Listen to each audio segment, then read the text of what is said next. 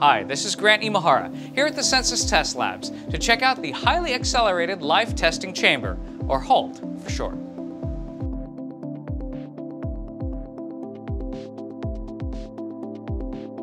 So Tim, accelerated life testing, it sounds like this accelerates the lifespan of the meter? That's right. HA.L.T allows us to simulate different environmental conditions that the meter may be exposed to in the field. We're able to simulate different environmental test stresses they may see in a 20-year life. We just don't have 20 years to test the product. So what happens inside the chamber? Well, we expose our meters to extreme temperatures, hot and cold. We have the ability to go from 200 degrees Celsius down to negative 100 degrees Celsius. We can also have the ability to add vibration to the test. So I understand the temperature extremes, but why the vibration? We're looking for any mechanical issues that the meter may be exposed to during its life in the field. So how long do you test for? Typically, test cycles 2 to 3 weeks, depending on what we see during the test. So if it survives 3 weeks of torture testing in the HALT chamber, then what? We feel comfortable that the meter has exceeded the test specifications. Now, the old analog meters, they've been around for decades. Aren't they inherently hardier? That's correct. Analog meters, they're good, but the perception people have that analog meters don't fail, and that's simply not true. All right. Well, thanks a lot, Tim. I'm going to go check out the hurricane test cell.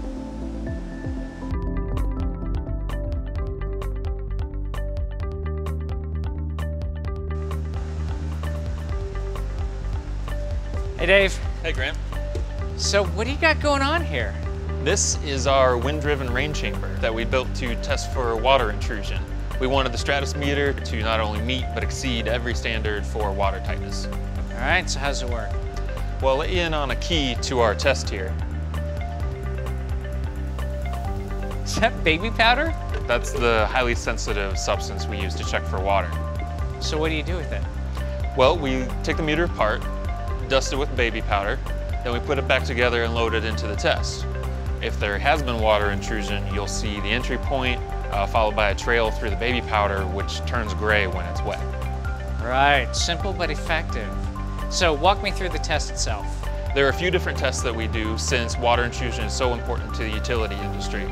There's a simple test we do with it in an approved pan. We also do it in a meter pan that maybe has a leak on the top or a loose lid. Now there's a third kind of out-of-the-box extreme test we do where the meter is taken completely out of the pan and face it directly toward oncoming wind and rain. How fast are the winds? This machine is capable of producing near hurricane speed winds. Wow. And how long do you test it for? Most tests run for an hour, but there are some tests that exceed 12 hours long. Can you show me one? Yeah, let's check it out.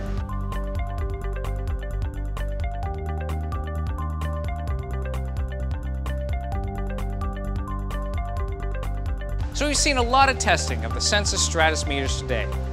But why do all this testing? Don't they just meet a minimum standard and then move on, end of story?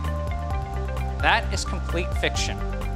The type of testing that they do here yields valuable data into how these meters perform under stressful conditions that can be fed back into the design process and shared with standards organizations around the world, potentially evolving future standards.